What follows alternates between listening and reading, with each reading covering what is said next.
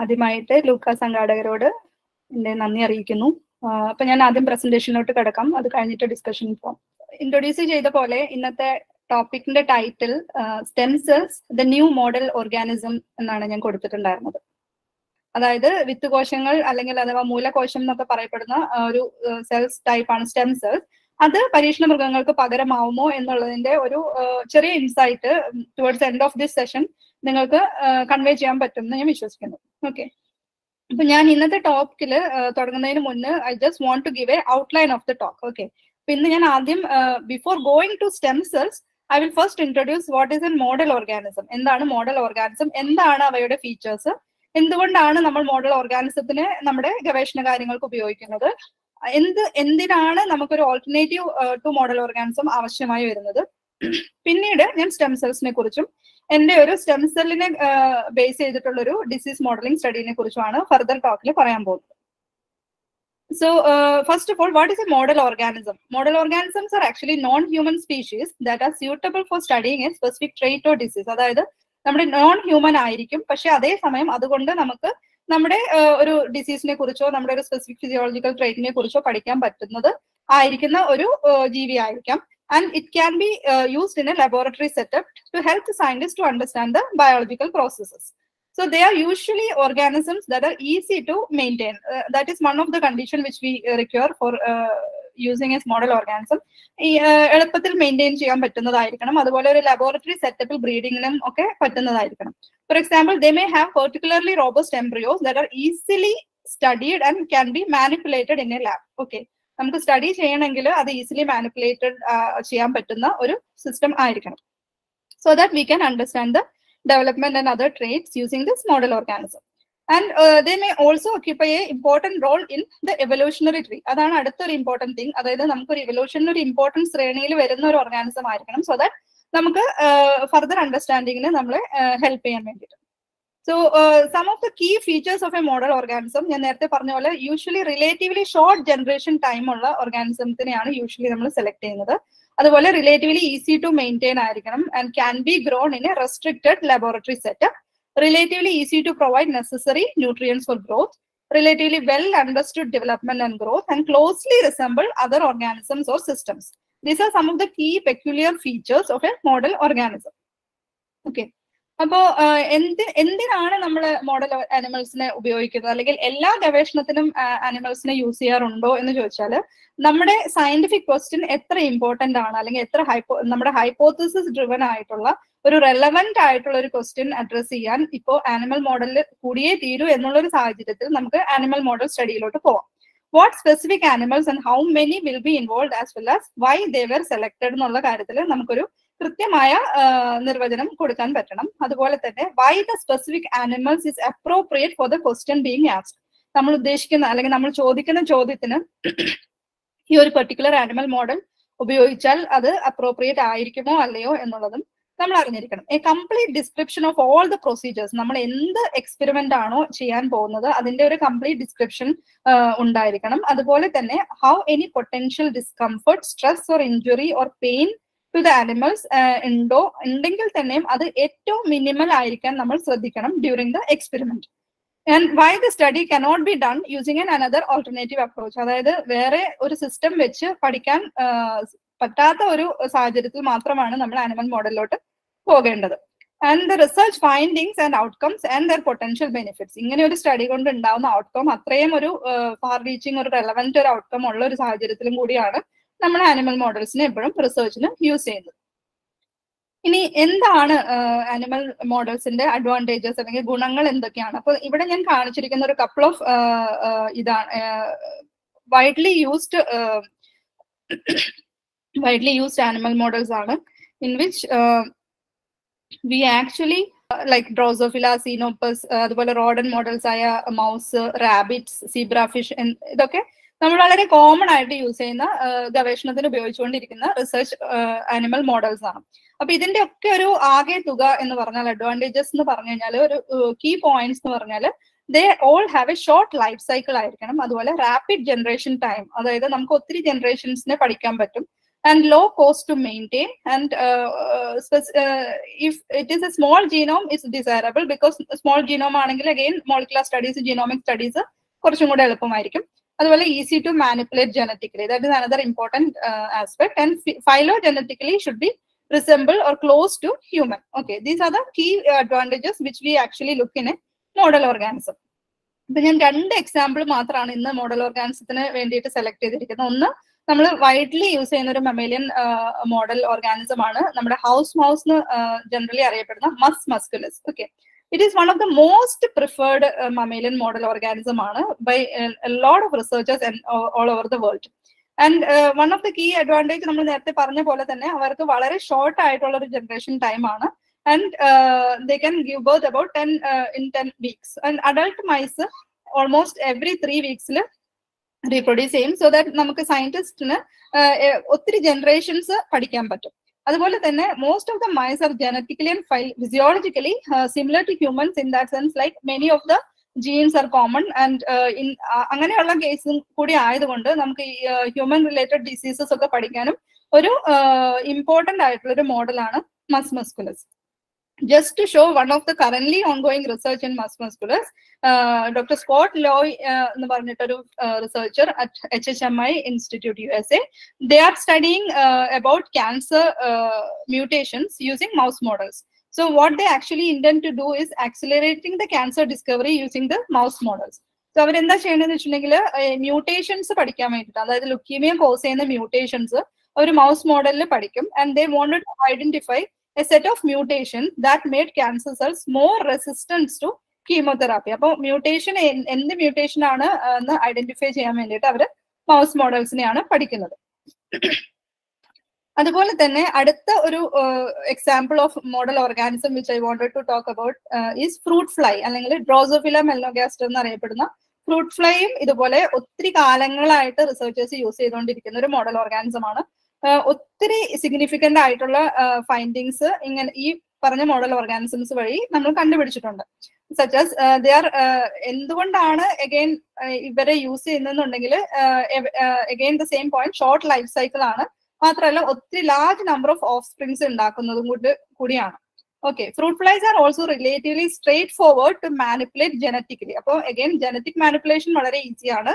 പിന്നെ മാത്രമല്ല complex, even though the brain is small, they still have the capacity of complex ബിഹേവിയറിനുള്ള ചെയ്യുന്ന ഒരു organism കൂടിയാണ്. അപ്പൊ അതുകൊണ്ട് തന്നെ ന്യൂറൽ മെക്കാനിക്സ്, ന്യൂറൽ ഡൈനാമിക്സ് ഒക്കെ പഠിക്കാൻ വേണ്ടിയിട്ട് ഡ്രോസോഫിലനെ യൂസ് ചെയ്യാറുണ്ട്. പിന്നെ അനദർ ഇമ്പോർട്ടന്റ് പെക്യുലർ ഫാക്ടർ എന്ന് പറഞ്ഞത് ഒരു almost 75% of disease causing jeans in ഹ്യൂമൻസിന്റെ ഒക്കെ ഫങ്ഷണൽ ആയിട്ടുള്ള ഹോമോലോഗ്സ് ഈ ഡ്രോസോഫിലയിലും ഉണ്ട്. അപ്പൊ അതുകൊണ്ട് തന്നെ നമുക്ക് വളരെ റെലവെന്റ് ആയിട്ടുള്ള ഒത്തിരി ഡിസീസ് റിലേറ്റഡ് സ്റ്റഡീസ് ഡ്രോസോഫിലയിൽ നടന്നിട്ടുണ്ട്. Okay, so one of the current ongoing research using Drosophila is again done in a group called Vivek Jayaraman's lab at HHMI, where they are actually using Drosophila models to study the neural dynamics behind decision making. Okay, അപ്പൊ ഇങ്ങനത്തെയുള്ള current studies model organisms വെച്ച് already നടന്നുകൊണ്ടിരിക്കുന്നുണ്ട്. അപ്പോൾ അടുത്ത സ്ലൈഡിൽ ഞാൻ പറയാൻ പോകുന്ന some of the key biological findings from model. ഇതുവരെയുള്ള എന്തൊക്കെ കീ ഫൈൻഡിങ്സ് ആണ് മോഡൽ ഓർഗാനിസം എന്നുള്ളത് വളരെ കുറച്ച് റെലവെന്റ് ആയിട്ടുള്ള കുറച്ച് പോയിന്റ് ഔട്ട് ചെയ്യാണ്. Many of the fundamental principles of biology have been discovered by developing model organisms and to investigate the biological questions such as principles of heredity, genetic code, transcription, translation, അങ്ങനെയുള്ള കാര്യങ്ങളൊക്കെ Drosophila വെച്ചിട്ടും അതുപോലെ another important model organism like എസ്കെരീഷ്യ കോളി, bacterium, ഇതൊക്കെ വെച്ചിട്ട് കണ്ടുപിടിച്ചിട്ടുണ്ട്. അതുപോലെ തന്നെ programmed cell death, genetic regulation of organ development ഒക്കെ, C elegance ഒക്കെ വെച്ചിട്ട് ഒത്തിരി കണ്ടുപിടുത്തങ്ങൾ നടന്നിട്ടുണ്ട്. പിന്നെ yeast Saccharomyces cerevisiae has been very important in played an important role in understanding cell cycle regulation and molecular mechanism behind the cell division cycle. അതുപോലെ homeobox genes which are very important in development of body or parts and organs have been done using Drosophila as a model organism. Finally zebrafish അതുപോലെ xenopus പോലെയുള്ള animal models വെച്ചിട്ട് ഒത്തിരി insight into embryonic development, മോർഫോജനസിസ്, organ formation ഒക്കെ നടന്നിട്ടുണ്ട്. അപ്പൊ ഇതുവരെയുള്ള ഒത്തിരി ഫൈൻഡിങ്സിന് നമ്മൾ മോഡൽ ഓർഗാനിസംസിനോട് വളരെയധികം കടപ്പെട്ടിരിക്കുകയാണ്. ഒത്തിരി അധികം ഫൈൻഡിങ്സ് നടന്നിട്ടുണ്ട്. എന്തുകൊണ്ടാണ് പിന്നെ നമ്മൾ അതിനൊരു ഓൾട്ടർനേറ്റീവ് തിരയുന്നതെന്ന് വെച്ച് കഴിഞ്ഞാൽ ഇത്രയൊക്കെ അഡ്വാൻറ്റേജസ് ഉണ്ടെങ്കിലും there are certain limitations of this model organism. Some of the limitations which I have listed out here. The first one is a limited genetic diversity. അതായത് നമുക്ക് എത്രയൊക്കെ പറഞ്ഞാലും നമുക്കൊരു genetic diversity limited ആണ്. We use a model organism. അപ്പൊ നമുക്ക് ഒരു natural സെറ്റപ്പിൽ നാച്ചുറൽ പോപ്പുലേഷന്റെ ഫൈൻഡിങ്സ് എപ്പോഴും ഈ മോഡൽ ഓർഗാനിസമായിട്ട് കോറിലേറ്റ് ചെയ്യണമെന്ന് ഇല്ല. So we cannot actually generalize the research findings from model organism to different species or populations. Another important thing is differences in physiology and anatomy. എത്രയൊക്കെ പറഞ്ഞാലും model organism is a different species and model organism may have physiological or anatomical differences compared to humans or other organisms of interest. പിന്നെ അടുത്ത ഒരു main point evolutionary difference ആണ്. Okay, totally different ഒരു evolution ആയിരിക്കാം രണ്ടിനും. അപ്പൊ ഈ evolutionary diverse ആണ്, അതായത് നമ്മളിപ്പോ ഒരു മോഡൽ ഓർഗാനിസത്തിൽ ചെയ്ത ഒരു എക്സ്പെരിമെന്റോ ഒരു റിസൾട്ടോ നമുക്ക് പെട്ടെന്ന് തന്നെ ഒരു അടുത്ത ഹ്യൂമനിലോട്ട് ട്രാൻസ്ലേറ്റ് ചെയ്യുന്നതിന് ഒത്തിരി അധികം ലിമിറ്റേഷൻസ് ഉണ്ട്. Some experiments conducted on model organism can also raise ethical questions, especially when applying to humans. പിന്നെ അടുത്ത ഒരു കാര്യം ലാക്ക് ഓഫ് ഡിസീസ് റെപ്രസെന്റേഷൻ. നമ്മളിപ്പോ ഞാൻ തൊട്ട് മുന്നേ പറഞ്ഞത് അഡ്വാൻറ്റേജസിൽ പറഞ്ഞതെങ്കിൽ പോലും, അതായത് ഡിസീസ് മോഡലിംഗിന് യൂസ് ചെയ്യുന്നുണ്ടെങ്കിൽ പോലും model organisms may not accurately represent the complexity of human diseases. അതൊരു ഇമ്പോർട്ടന്റ് പോയിന്റ് ആണ്. അപ്പോൾ നമുക്ക് ഡിസീസസ് ഒക്കെ പഠിക്കാൻ ആനിമൽ മോഡൽസ് യൂസ് ചെയ്യുന്നതിന് ഒരു ലിമിറ്റേഷൻ ഉണ്ട്. ഇപ്പൊ റിസർച്ച് ബയസ് ആണ് അടുത്തൊരു പോയിന്റ്. അത് എന്താന്ന് വെച്ചിട്ടുണ്ടെങ്കിൽ the choice of A particular model organism, അതായത് നമ്മളിപ്പോ ഒരു ഏത് മോഡൽ ഓർഗാനിസത്തിൽ പഠിക്കണം എന്നൊരു ഡിസിഷൻ എടുക്കുന്നത് ഓരോ ഇൻവെസ്റ്റിഗേറ്ററിനെ അനുസരിച്ചും ഡിഫറെന്റ് ആയിരിക്കാം. മേ ബി ഓരോ സയന്റിസ്റ്റിനെ അനുസരിച്ച്. സംടൈംസ് പീപ്പിൾ മേ യൂസ് ഒരു ബയസ് ഉണ്ടാവും. ഓക്കെ, എന്റെ സ്റ്റഡിക്ക് ഈ ഒരു ആനിമലിനെ യൂസ് ചെയ്യാമെന്ന് അവർ ചൂസ് ചെയ്യുന്നത് ജസ്റ്റ് ബിക്കോസ് ഓഫ് ദെയർ കൺവീനിയൻസോ അല്ലെങ്കിൽ അത് ഹാൻഡിൽ ചെയ്യാൻ ഉള്ള ഈസിനെസ് കൊണ്ടൊക്കെ ആയിരിക്കാം. May not be that relevant to their specific research question. Okay, അപ്പൊ അങ്ങനെ ഒരു റിസർച്ച് ബയസ് വരാൻ സാധ്യതയുണ്ട്. പിന്നെ അടുത്തതായിട്ട് ലിമിറ്റഡ് ഇക്കോളജിക്കൽ റെലവൻസ്, അതായത് model organisms are often studied in നമ്മൾ നേരത്തെ പറഞ്ഞ ഒരു കൺട്രോൾഡ് ലബോറട്ടറി സെറ്റപ്പിലാണ് നമ്മൾ എപ്പോഴും പഠിക്കുന്നത്. പക്ഷേ which may not accurately reflect the ecological condition or the natural ഹാബിറ്ററ്റ്സ്. മനസ്സിലായല്ലോ? അപ്പൊ ഇത്രയൊക്കെ ലിമിറ്റേഷൻസ് ആണ് ഇപ്പൊ മോഡൽ ഓർഗാനിസത്തിന് മെയിൻലി പറഞ്ഞു വരുന്നത്. So in short, studying model organisms can be informative, but care must be taken when generalizing from one organism to another. അതായത് animal organism അല്ലെങ്കിൽ animal models ഞാൻ നേരത്തെ പറഞ്ഞ പോലെ ഒത്തിരി മേജർ പാരഡൈം ബയോമെഡിക്കൽ റിസർച്ചിലോട്ട് ഒത്തിരി കോൺട്രിബ്യൂഷൻസ് നടത്തിയിട്ടുണ്ടെങ്കിൽ പോലും they also have a considerable number of limitations and they do not always translate into humans. അതൊരു ഇമ്പോർട്ടന്റ് പോയിന്റ് ആണ്. നമ്മൾ ആനിമൽ മോഡലിൽ എത്ര പഠിച്ചാലും നമ്മളൊരു ട്രാൻസ്ലേഷൻ ടു ഹ്യൂമൻ വരുമ്പോൾ നമുക്ക് എപ്പോഴും ഒരു ഹിൻഡ്രൻസ് ഉണ്ട്. അപ്പോൾ അതൊരു ഇമ്പോർട്ടന്റ് ലിമിറ്റേഷൻ ആണ്. പിന്നെ അടുത്ത ഒരു interesting thing is we know very little about the real life of the model organism, but it is clear that some of them are not very representative of their species എന്നുള്ള കാര്യം കൂടെ. ഇതൊക്കെയാണ് main limitations of model organism.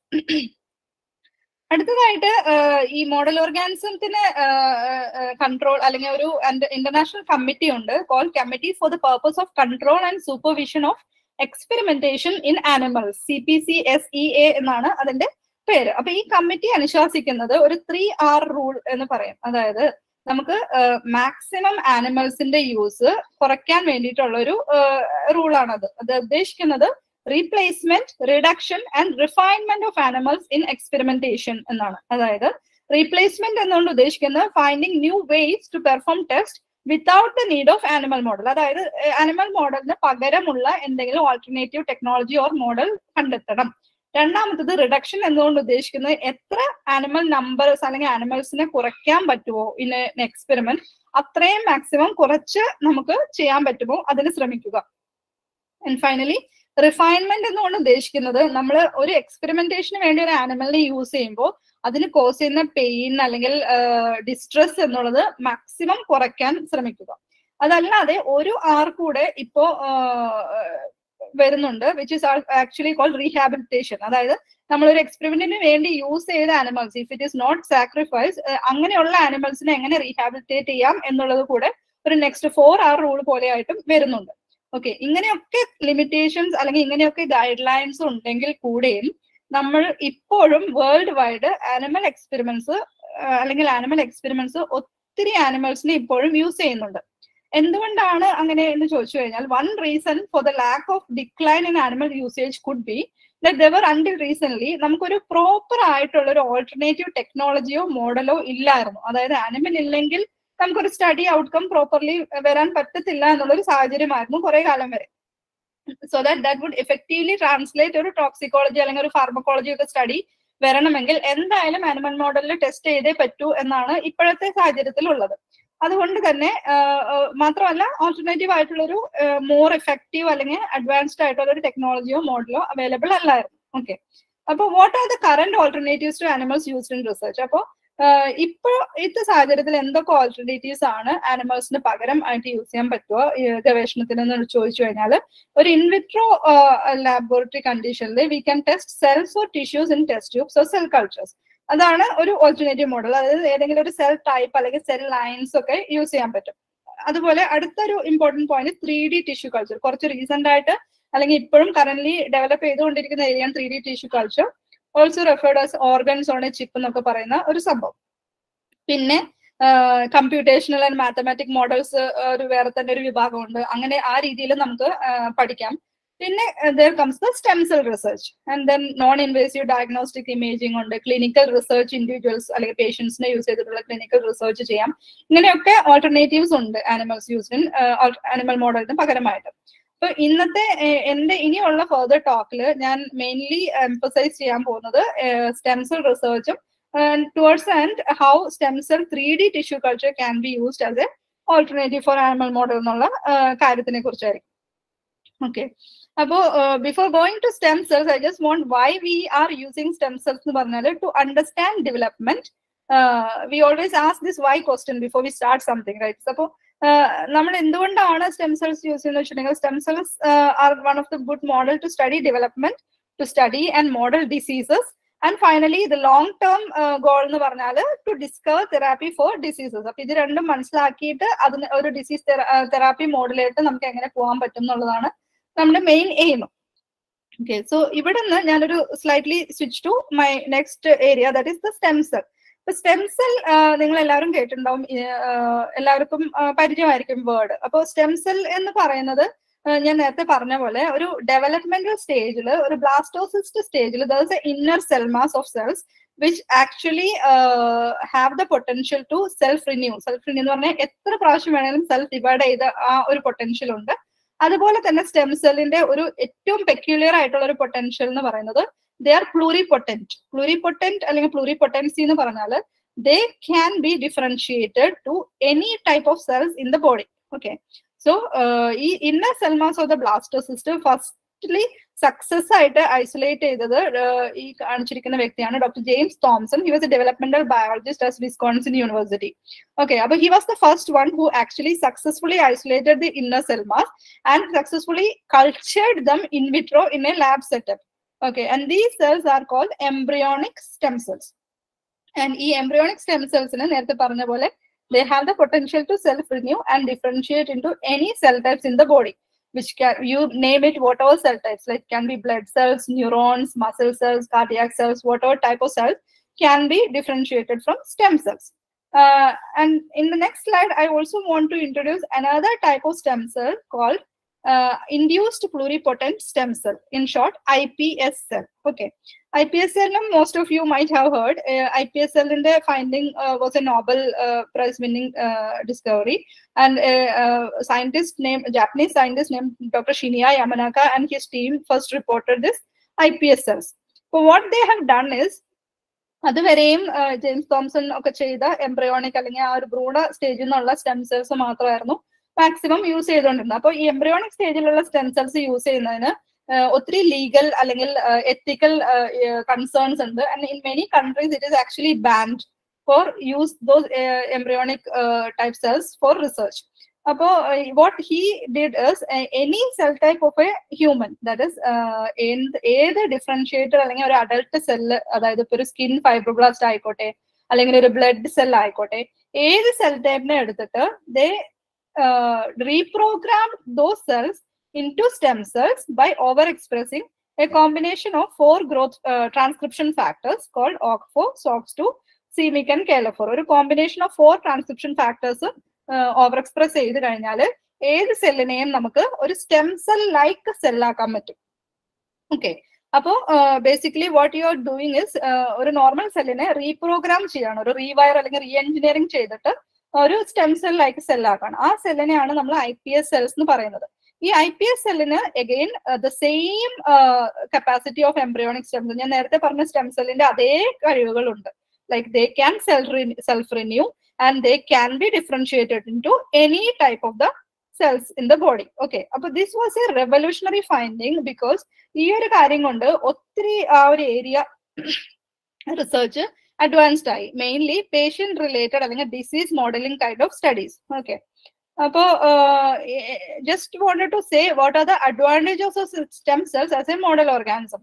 അപ്പൊ എന്തുകൊണ്ടാണ് stem cells ഒരു പരീക്ഷണം അല്ലെങ്കിൽ മാതൃക ഓർഗാനിസം ആവുന്നതെന്ന് വെച്ച് കഴിഞ്ഞാൽ, ഞാൻ നേരത്തെ പറഞ്ഞ capacity, one is the പ്ലൂറിപൊട്ടൻസി, that is the cells can be differentiated virtually to any type of cells in the body. അപ്പോൾ ഈ പ്ലൂറിപൊട്ടന്റ് നേച്ചർ കാരണം നമുക്ക് റിസർച്ചേഴ്സിന് അതിന്റെ ഡെവലപ്മെന്റ്, ഡിസീസ് ഡിഫറൻസിയേഷൻ എല്ലാം പഠിക്കാൻ പറ്റും. Reproducibility is another key feature. Stem cells cultures can be maintained and expanded in vitro and providing a reproducible and controlled experimental system. And another important finding is genetic. അതായത് നമ്മൾ ഏത് model use ചെയ്യുമ്പോഴും അത് genetically manipulate ചെയ്യാൻ പറ്റുന്നതാണോ, easily മാനിപ്പുലേറ്റബിൾ ആണോ എന്നുള്ളതാണ് one key factor. Stem സെല്ലിന്റെ കേസിൽ ഈവൻ നമുക്ക് എന്ത് രീതിയിലുള്ള ജനറ്റിക് മാനിപ്പുലേഷനും ഈസിലി ചെയ്യാൻ പറ്റും.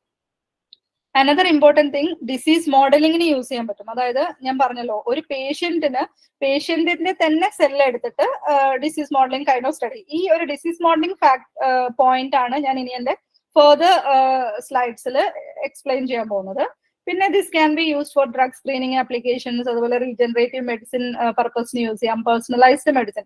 അനദർ തിങ്, അതായത് നമ്മളൊരു പേഷ്യന്റിന്റെ സ്വന്തം സെല്ല് തന്നെ എടുത്തിട്ട് തിരിച്ച് അതേ സെല്ല് കൊടുക്കാൻ പറ്റുന്നു എന്ന് പറയുന്നത് നമുക്ക് അത്രയും പേഴ്സണലൈസ്ഡ് ആയിട്ടുള്ളൊരു യൂസിന് വേണ്ടി യൂസ് ചെയ്യാൻ പറ്റും. അപ്പൊ ഇത്രയും ഒരു അഡ്വാൻറ്റേജ് ആണ് stem cell as A model organism നമുക്ക് ഉള്ളത്.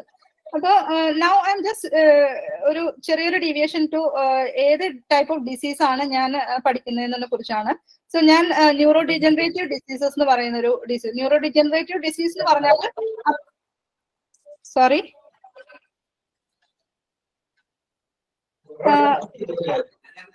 was there a question?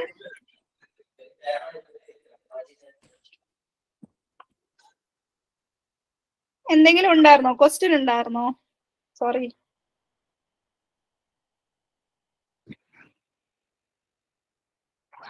Hello, audible ആണോ? ഓഡിബിൾ ആണ്, കണ്ടിന്യൂ ചെയ്തോളൂ കേട്ടോ.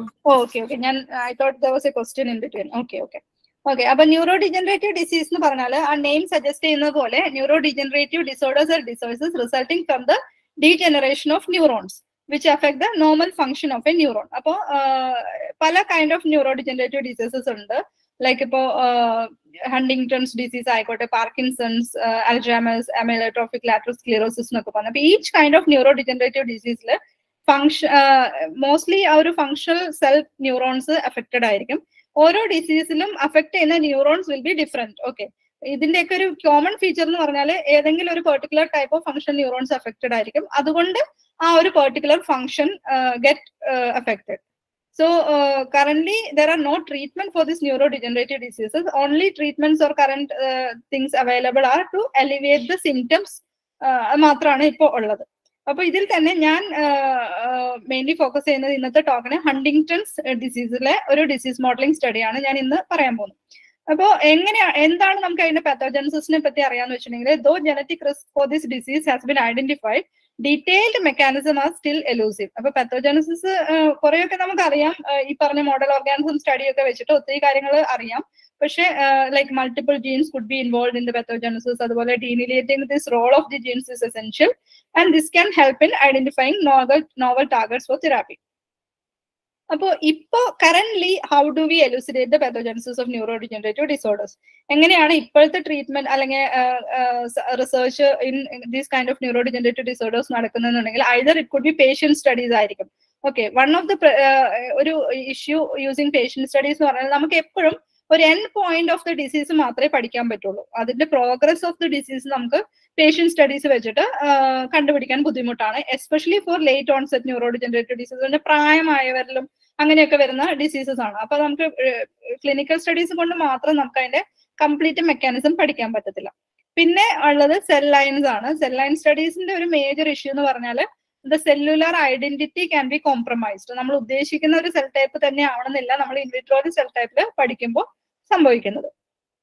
അടുത്തത് നമ്മൾ ഇന്നത്തെ മെയിൻ ഏരിയ നമ്മുടെ ആനിമൽ മോഡൽസ് എന്നുള്ള ഫൈൻഡിങ്സ് ആണ്. ആനിമൽ മോഡൽസ് ഞാൻ നേരത്തെ പറഞ്ഞ പോലെ ഒത്തിരി ഇൻഫർമേഷൻ ആനിമൽ മോഡൽ സ്റ്റഡീസ് നമുക്ക് കിട്ടിയിട്ടുണ്ടെങ്കിൽ പോലും മെനി ഇൻസ്റ്റൻസസിൽ ദേ ആർ ഇവല്യൂഷണറിലി ഡിസ്റ്റന്റ് ആണ് എന്തൊക്കെ പറഞ്ഞാലും. അപ്പൊ അതുകൊണ്ട് തന്നെ നമുക്ക് കിട്ടിയ ഇൻഫർമേഷൻ കംപ്ലീറ്റ്ലി നമുക്ക് എക്സ്ട്രാപ്പുലേറ്റ് ചെയ്യാൻ പറ്റത്തില്ല ഹ്യൂമനിലോട്ട്. ഓക്കെ, അപ്പോൾ these are the sum aspects how we currently എലുസിഡേറ്റ് the പാത്തോജനസിസ്. So coming to the Huntington disease in the case, it is a dominantly inherited or late onset neurodegenerative disease. Or kind of neurons which is getting affected in HD medium spiny, striatal medium spiny neurons degenerate type. So Huntington mainly causes Huntington protein which is actually coded in the chromosome number 4 HTT gene coded. So usually ഈ Huntington ജീനിന് ഒരു CAG repeats കാണും, അതായത് ഒരു 3 nucleotide repeats കാണും. Normal കേസിൽ അത് will be around 35 to 40 repeats ആണ് കാണുന്നത്. That will result in A normal protein. പക്ഷേ ഇൻ ഡിസീസ് കേസിൽ what happens is the CAG repeats will be n number, എത്ര നമ്പർ വേണമെങ്കിലും ആവും. It could be 100 or 180 or something. അപ്പൊ ഇങ്ങനത്തെ rapid number കൂടുന്നതിനനുസരിച്ചിട്ട് ആ ഉണ്ടായി വരുന്ന പ്രോട്ടീൻ ഒരു മ്യൂട്ടേറ്റഡ് പ്രോട്ടീൻ ആയിരിക്കാം. ഓക്കെ, അപ്പോൾ നമ്മുടെ ഫംഗ്ഷൻ എഫക്റ്റഡ് ആവുകയാണ് അവിടെ. അപ്പൊ ഈ ഹണ്ടിങ്ടൺ കാരണം ഒത്തിരി motor and cognitive psychiatric abnormalities and eventually to death can happen. And all the available, നേരത്തെ പറഞ്ഞ പോലെ treatment available ആയതൊക്കെ currently just to treat the symptoms ആണ്. അപ്പോൾ നമ്മുടെ സ്റ്റഡിയിൽ what I did was two model Huntington disease using patient derived specific iPS stem cells. Okay, അപ്പോൾ നമ്മളിവിടെ ഞാൻ നേരത്തെ പറഞ്ഞ പോലെ നോർമൽ കേസിൽ CAG റിപ്പീറ്റ്സ് ലെസ് ദാൻ 35 ആയിരിക്കും. പക്ഷെ അപ്പോൾ that will lead to A normal protein and to A functional brain. പക്ഷെ ഇൻ കേസ് ഓഫ് ഡിസീസ് ഈ CAG റിപ്പീറ്റ്സ് ഇന്യൂമറസ് ആയിട്ട് കൂടും. ആ കേസിൽ നമുക്കൊരു മ്യൂട്ടേറ്റഡ് പ്രോട്ടീൻ ആയിരിക്കും. അപ്പോൾ mutated protein വരുന്നതോറും neurons will get degenerated and brain function will be compromised. Okay, അപ്പോൾ ഇതിന് വേണ്ടിയിട്ട് നമ്മൾ എന്ത് ചെയ്തു എന്ന് വെച്ചിട്ടുണ്ടെങ്കിൽ നമ്മൾ പേഷ്യന്റ് എന്നുള്ള ഫൈബർ ബ്ലാസ്റ്റ് സെൽ എടുത്തിട്ട് അതിനെ iPS സെല്ലാക്കി. ഞാൻ നേരത്തെ പറഞ്ഞ ആ ഒരു മെത്തേഡ് വെച്ചിട്ട് iPS സെൽ ഉണ്ടാക്കി.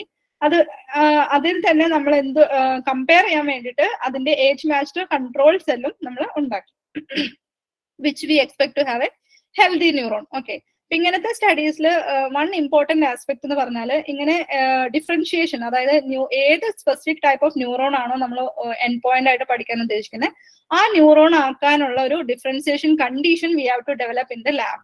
So we generated a short protocol for generating these kind of neurons by treating the cells with a combination of different number of growth factors and signaling molecules.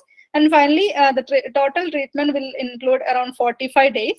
And at the end of the 45 days, we will be able to get this particular striatal GABAergic neurons. Okay, അപ്പോൾ ഇങ്ങനത്തെ ഒരു ന്യൂറോണിനെ നമ്മൾ patient derived cells ഉണ്ടാക്കി. So these are just slides which shows നമ്മൾ ഒരു neuron ഉണ്ടാക്കുമ്പോൾ അതിന്റെ specific markers we will be using to stay in the cells and to confirm that okay നമ്മൾ ഉണ്ടാക്കിയ സെൽസ് ഈ ഒരു പെർട്ടിക്കുലർ ന്യൂറോൺ തന്നെയാണെന്ന് കൺഫേം ചെയ്യാനുള്ള എക്സ്പെരിമെന്റ്സും ചെയ്തു. ഫൈനലി നമ്മൾ GABAergic ന്യൂറോണൽ ഡിഫറൻസിയേഷൻ സ്റ്റാൻഡർഡൈസ് ചെയ്തു. മാത്രമല്ല ഈ നമ്മൾ വൺസ് ന്യൂറോൺസ് ഡിഫറൻഷിയേറ്റ് ചെയ്യുമ്പോൾ നമ്മൾ ഈ ഒരു ടെക്നിക് എന്ന് പറയുന്നത് ഇമ്മ്യൂണോ സ്റ്റെയിനിങ് ആണ് നമ്മൾ ചെയ്തത് with the specific marker proteins. അപ്പോൾ ഇങ്ങനെ ഇമ്മ്യൂണോസ്റ്റെയിൻ ചെയ്യുമ്പോൾ നമുക്കൊരു കൺഫർമേഷൻ ആയി നമ്മൾ ഉണ്ടാക്കിയ സെൽസ് കറക്റ്റ് നമ്മൾ ഉദ്ദേശിച്ച സെൽസ് തന്നെയായിട്ട് കിട്ടിയിട്ടുണ്ടെന്ന്. പക്ഷെ അതല്ലാതെ ഒരു ഫങ്ഷണൽ ടെസ്റ്റും കൂടെ നമ്മൾ ചെയ്യണം, which is called electrophysiological characterisation of iPSC derived striatal GABAergic neurons. So what we did here, functionality of the neurons also we checked and the electrophysiological properties okay ആണെന്ന് കൺഫേം ചെയ്തു. Okay. Next, what we wanted to do is, ഇപ്പൊ നമ്മൾ നേരത്തെ പറഞ്ഞ പോലെ ഞാൻ പറഞ്ഞു രണ്ട് ടൈപ്പ് ഒരു മ്യൂട്ടേഷൻ ആണ് ഈ മ്യൂട്ടന്റ് പ്രോട്ടീൻ കോസ് ചെയ്യുന്നത്. That is because of the ഈ CAG റിപ്പീറ്റ്സ് ഒത്തിരി കൂടുമ്പോഴാണ് നമുക്ക് അങ്ങനെ കിട്ടുന്നത്. What we did next is CRISPR genome editing ഉപയോഗിച്ചിട്ട് ഈ ലോങ് ആയിട്ടുള്ള റിപ്പീറ്റ്സിനെ എഡിറ്റ് ചെയ്ത് ഷോർട്ട് ആയിട്ടുള്ള റിപ്പീറ്റ്സ്, അതായത് നോർമൽ റിപ്പീറ്റ്സ് ആക്കാൻ ട്രൈ ചെയ്തു. ഓക്കെ, അപ്പൊ അതിന് വേണ്ടിയിട്ട് നമ്മൾ CRISPR-Cas9 based genome editing use ചെയ്തു. CRISPR-Cas9 based genome editing നിങ്ങൾ ഓൾറെഡി കേട്ടിട്ടുണ്ടാവാം. യൂഷ്വലി എങ്ങനെയാണെന്ന് വെച്ചിട്ടുണ്ടെങ്കിൽ വി നീഡ് 2 components. ഒന്ന് Cas9 എന്ന് പറയുന്ന ഒരു എൻസൈം ആണ്, protein, which actually recognizes the guide RNA and it will cut or give a incision wherever the guide RNA is targeted. Okay, അപ്പൊ നമുക്ക് ഏത് റീജിയൻ ആണോ ജീനോമിൽ കട്ട് ചെയ്യേണ്ടത് അവിടെ പോയിട്ട് അത് ഒരു കട്ട് ഉണ്ടാക്കും, റിപ്പയർ. ഓക്കെ, എന്നിട്ട് 2 റിപ്പയർ മെക്കാനിസം ആണ് ഉള്ളത്. ഒന്ന് നോൺ ഹോമോലോഗസ് എൻജോയിനിങ് എന്ന് പറയും, ഒന്ന് ഹോമോലോഗി ഡയറക്റ്റ് റീകോമ്പിനേഷൻ എന്ന് പറയും. അപ്പൊ ഇതിലെ ഹോമോലോഗി റീകോമ്പിനേഷൻ റിപ്പയറിംഗ് മെത്തേഡ് വെച്ചിട്ടാണ് നമ്മൾ ഈ ഒരു കറക്ഷൻ ചെയ്തത്. ഹണ്ടിങ്ടൺ മ്യൂട്ടേഷനെ കറക്റ്റ് ചെയ്തിട്ട് നോർമൽ മ്യൂട്ടേഷൻ അല്ല, നോർമൽ ലൈൻ ആക്കി. What we did, we corrected the mutation. This is just the gel picture showing correction work ആയത്. ഓക്കെ, അപ്പൊ മ്യൂട്ടേഷൻ നമ്മൾ ക്ലിയർ ചെയ്തു. അപ്പൊ ഈ കറക്റ്റ് ചെയ്ത ക്ലോൺസിനെ നമ്മൾ സീക്വൻസിങ് ചെയ്ത് കൺഫേം ചെയ്തു. അപ്പൊ ഞാൻ നേരത്തെ പറഞ്ഞ പോലെ അവിടെ hundreds of CAG റിപ്പീറ്റ്സ് ഉണ്ടായിരുന്ന സ്ഥലത്ത് നമ്മൾ നോർമൽ ആക്കിയപ്പോൾ ഒരു 13-14 റിപ്പീറ്റ്സ് മാത്രമേ ഉള്ളൂ. ഓക്കെ, അപ്പൊ which was actually back to the normal line.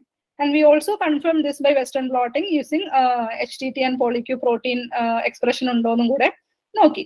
അപ്പൊ ഇതിനെല്ലാം നമ്മൾ എന്താ ultimately what we did was, നമ്മൾ ഈ CAG റിപ്പീറ്റ്സിനെ കറക്റ്റ് ചെയ്ത് നോർമൽ ആക്കി using CRISPR genome editing. Okay, this is what we did in this experiment. അപ്പൊ അത് കഴിഞ്ഞിട്ട് നമ്മൾ ഈ കറക്റ്റ് ചെയ്തത് മ്യൂട്ടേഷൻ ഉള്ള IPSCയും തമ്മിലുള്ള ഒരു കമ്പാരിസൺ സ്റ്റഡി ചെയ്തു. അപ്പൊ these are the pluripotent stem cells of mutant and the corrected lines. പിന്നെ നമ്മൾ അതിന്റെ further neuronal differentiation, neural induction ഒക്കെ ചെയ്തു. അതിന്റെ ഫർദർ ക്യാരക്ടറൈസേഷൻ ആണ്. അപ്പൊ വാട്ട് വി ഡു ഇസ് എല്ലാ ന്യൂറോണൽ മാർക്കേഴ്സും സ്റ്റെയിൻ ചെയ്യുന്നുണ്ടോ, അതിന്റെ എക്സ്പ്രഷൻ എങ്ങനെയാണ്, എത്രത്തോളം സെൽസ് എക്സ്പ്രസ് ചെയ്യുന്നുണ്ടോ എന്നുള്ളതൊക്കെ ഈ എക്സ്പെരിമെന്റ് കൊണ്ട് കണ്ടുപിടിച്ചു. Finally, we also did qPCR to check the expression of these neural markers. അപ്പോൾ in short what we did, ഇതുവരെയുള്ള ഫൈൻഡിങ്സ് വെച്ചിട്ട് നമുക്ക് കറക്റ്റഡും അല്ലാത്ത, അതായത് മ്യൂട്ടേഷൻ ഉള്ളതും തമ്മിൽ വലിയ ഒരു സിഗ്നിഫിക്കന്റ് ആയിട്ടുള്ള ഒരു ഡിഫറൻസ് മനസ്സിലാക്കാൻ പറ്റിയില്ല ഇതുവരെയുള്ള ഒരു റിസൾട്ട് വെച്ചിട്ട്. അപ്പോ one thing what we were thinking was, നമ്മൾ ഇതുവരെ ചെയ്ത കൾച്ചർ എല്ലാം 2D കൾച്ചർ ആയിരുന്നു. അതായത് നോർമൽ ഒരു സെല്ലിൽ 2D ആയിട്ട് കൾച്ചർ ചെയ്യുന്ന ഒരു സംഭവം. 2D കൾച്ചർ ആണ് നമ്മൾ എപ്പോഴും ഏറ്റവും അധികം റിസർച്ചിന് യൂസ് ചെയ്യുന്നത്.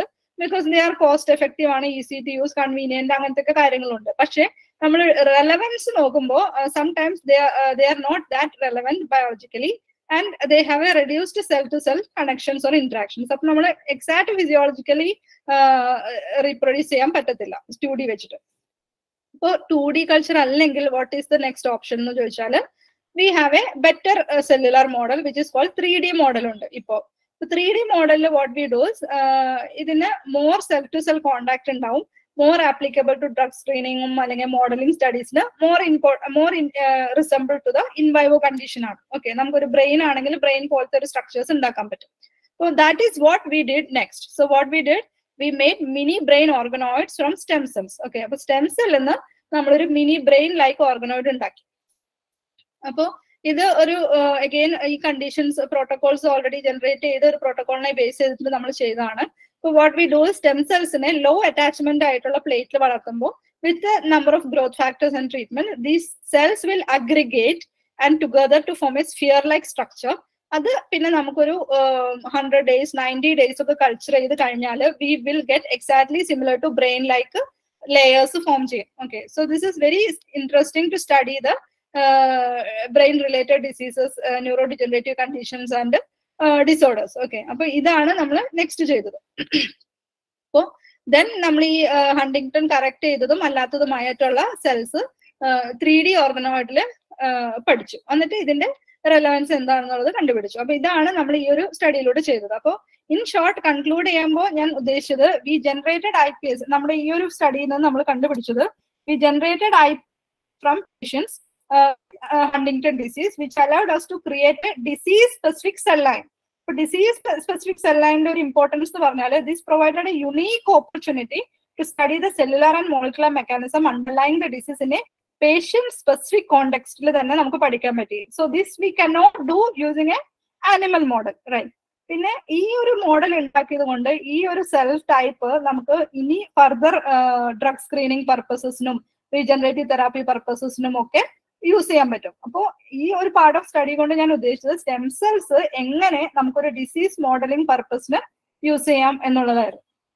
Okay, so I will conclude here this part of study. So I just wanted to thank and show my funding sources. So during my PhD, I was supported by ICMR fellowship and also Fulbright.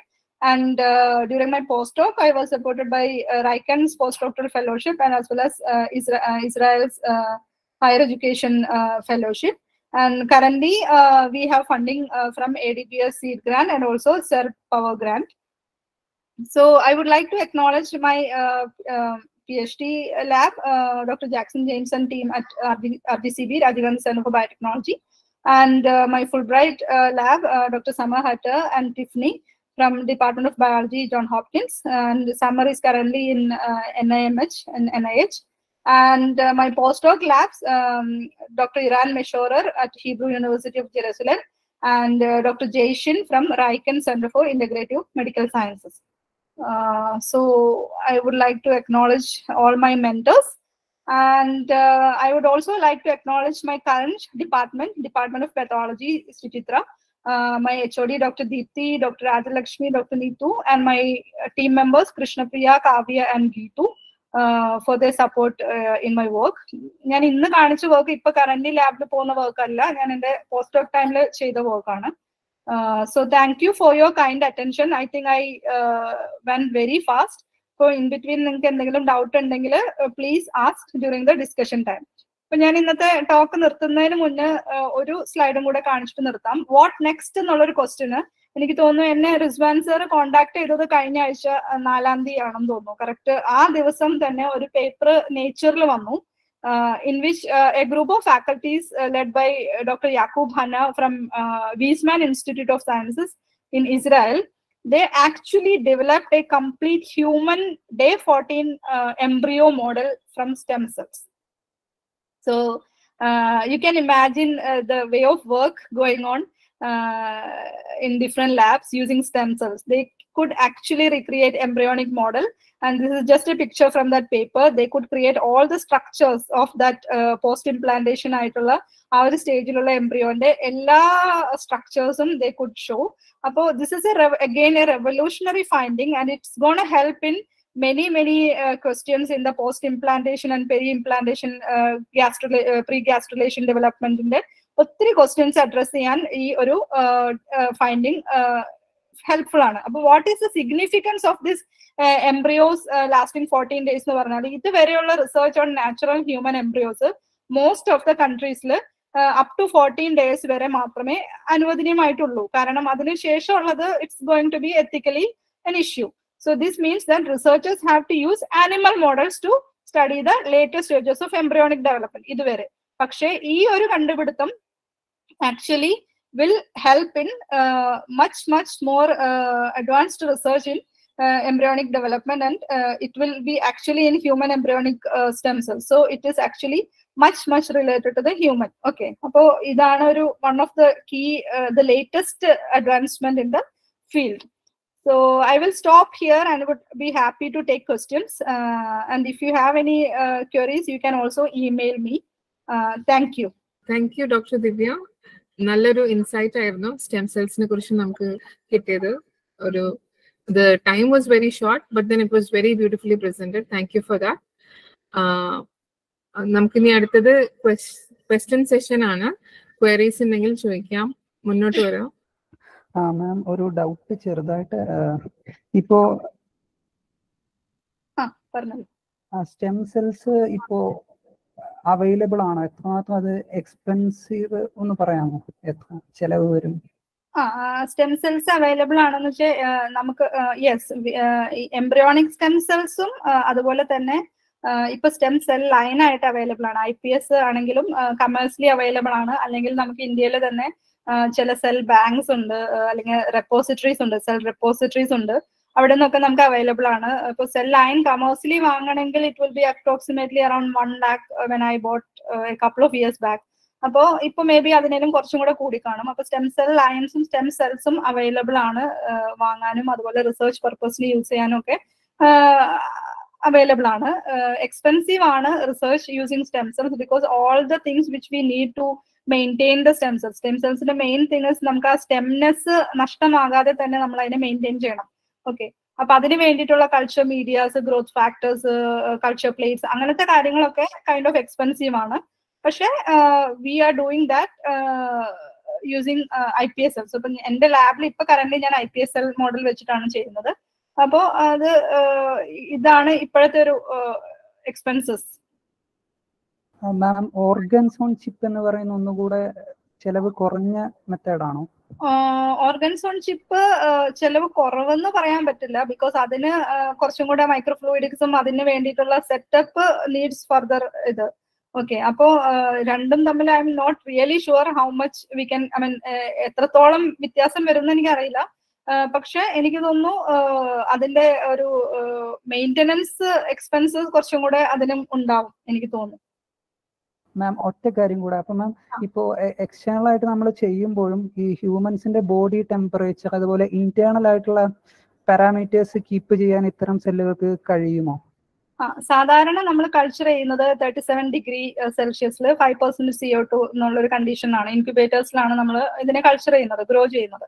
അപ്പോൾ V assume V are actually closely ആ ഒരു കണ്ടീഷനോട്, അതായത് human related കണ്ടീഷനോട് close ആയിട്ട് ചെയ്യാം എന്നുള്ള രീതിയിലാണ് നമ്മൾ ചെയ്യുന്നത്.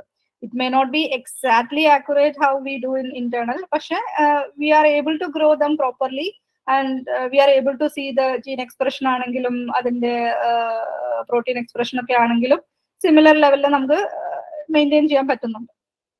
Okay ma'am, thank you ma'am. Thank you. Hello madam. Hi ma'am. Hi sir. എന്റെ പേര് ഹമീദാണ്. ഒരു സംശയം ചോദിക്കട്ടെ? ചോദിച്ചോളൂ. അതായത് ഇപ്പൊ നിങ്ങൾ അത്ര വിദഗ്ധമായിട്ടുള്ള അറിവൊന്നും എനിക്കില്ല. പക്ഷെ നിങ്ങൾ പറഞ്ഞതിൽ നിന്ന് ഹഡിങ്ടൺ ഡിസീസ് അല്ലെങ്കിൽ പാർക്കിൻസൺ ഡിസീസ് ഇതിലൊക്കെ ഇപ്പൊ തലച്ചോറിലുള്ള ന്യൂറോൺ ഡീജനറേറ്റ് ആവുകയാണെന്ന് പറഞ്ഞു.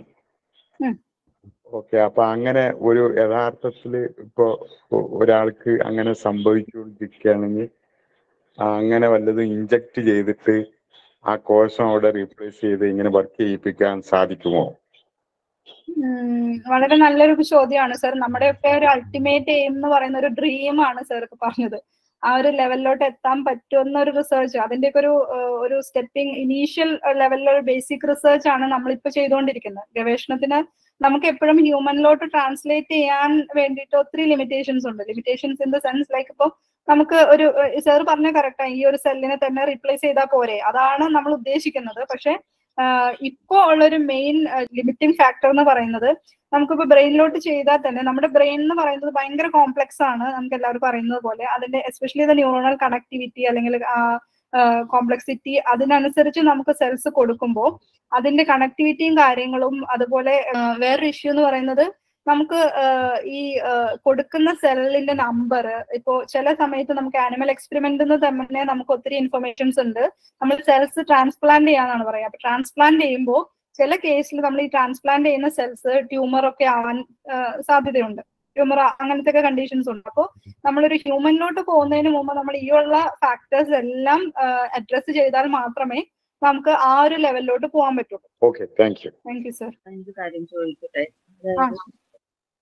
ഏതോ ശാസ്ത്ര മാസികയിലാന്ന് തോന്നുന്നു, ഞാൻ ഒരു ഓർമ്മയുണ്ട്, ഈ ആർത്തവ കോശങ്ങളിൽ നിന്നും ഈ സ്റ്റെം സെൽസ് അല്ലെങ്കിൽ വിത്തുകോശങ്ങൾ ഉത്പാദിപ്പിക്കാനുള്ള സാധ്യത ആരായുന്നുണ്ട്, അതിന്റെ പഠനങ്ങളും ഗവേഷണങ്ങളും നടക്കുന്നുണ്ടെന്ന്. അതിന്റെ പക്ഷെ തുടർന്നൊന്നും കേട്ടില്ല. അതിനെക്കുറിച്ച് എന്തെങ്കിലും അപ്ഡേഷൻ തരാമോ? മാഡം, ഞാനിപ്പോ ഇന്ന് എന്റെ ടോക്കില് ആകെ 2 സ്റ്റെം സെൽസിനെ കുറിച്ചാണ് പറഞ്ഞത്. എംബ്രിയോണിക് സ്റ്റെം സെല്ലിനെ കുറിച്ചും ഇൻഡ്യൂസ്ഡ് പ്ലൂറിപൊട്ടൻ IPS സെൽസിനെ കുറിച്ചും. അതല്ലാതെ ഒരു വിഭാഗം സ്റ്റെം സെൽസ് കൂടിയുണ്ട്.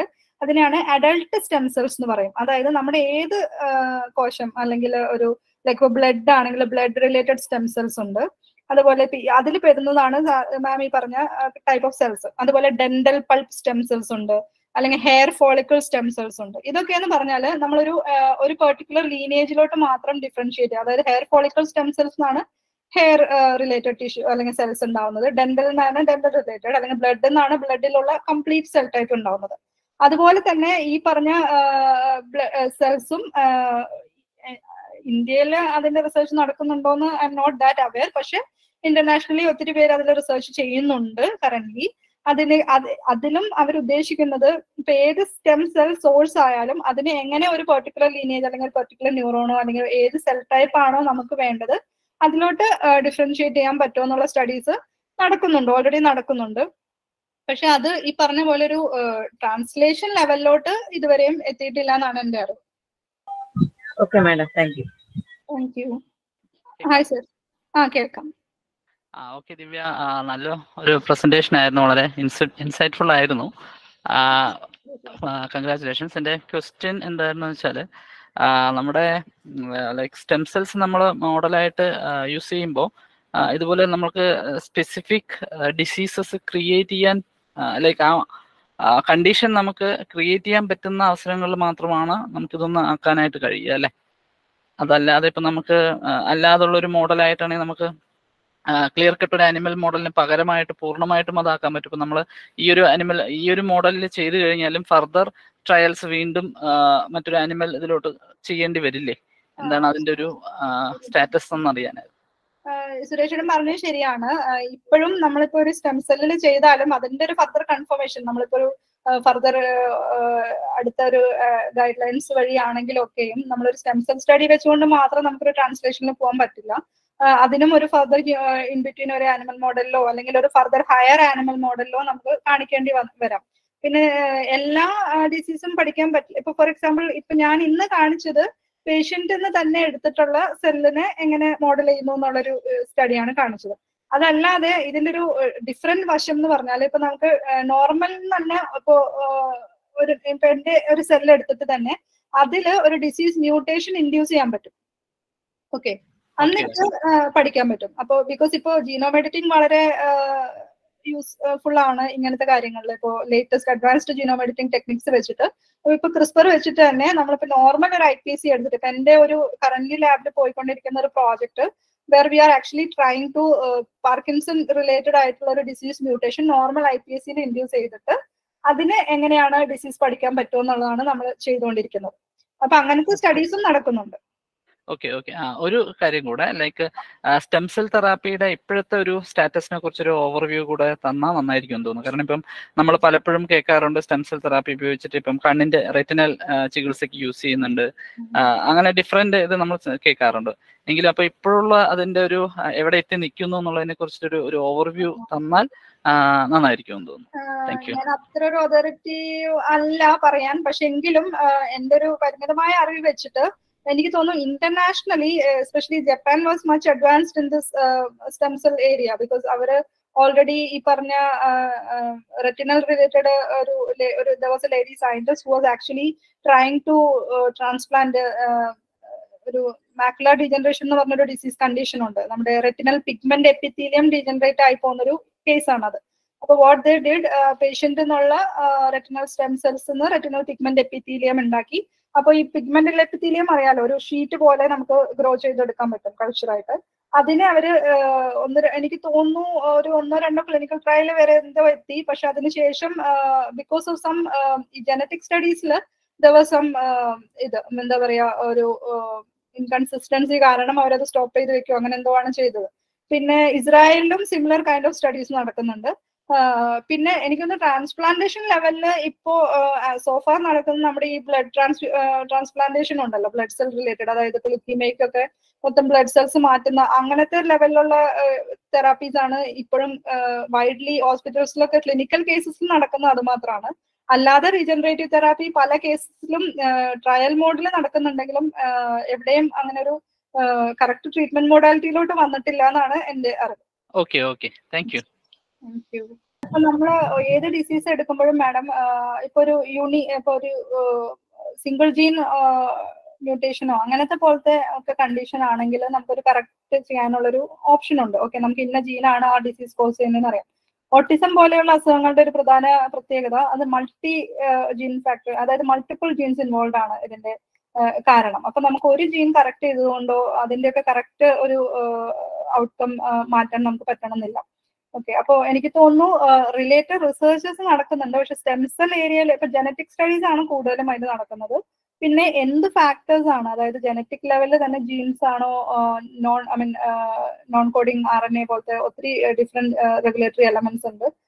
ഇതിലൊക്കെ റെഗുലേഷൻ നടക്കുന്നത്. അതുപോലെ കോർട്ടിക്കൽ ഡെവലപ്മെന്റ് ഒക്കെയാണ് മെയിൻലി എഫക്റ്റഡ് ആവുന്നത് ബ്രെയിനിൽ. അപ്പോൾ there are studies there actually people are using this brain organoid, cortical brain organoid models വെച്ചിട്ട് ഇതിന്റെ ബേസിക് റിസർച്ച് ലെവലിലേ നടക്കുന്നുള്ളൂ.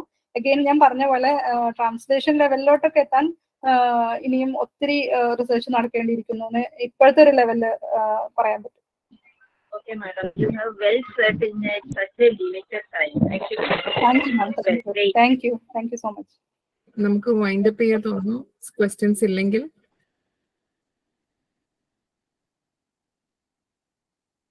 ഓക്കെ, ഞാൻ മെയിൽ ഐ ഡി കൊടുത്തിട്ടുണ്ട്. In case if you have any എനിക്ക് അറിയുന്ന ഇതാണെങ്കിൽ I will be happy to answer. Thank you for your kind listening. So thank you very much doctor ദിവ്യ. വളരെ insightful ആയിട്ടുള്ള ഒരു session ആയിരുന്നു. നമ്മള് ചെറിയൊരു സമയം കൊണ്ട് ഒരുപാട് കാര്യങ്ങൾ അറിയാൻ പറ്റിയിട്ടുണ്ട്. So thank you very much for cooperating with us. Thank you so much.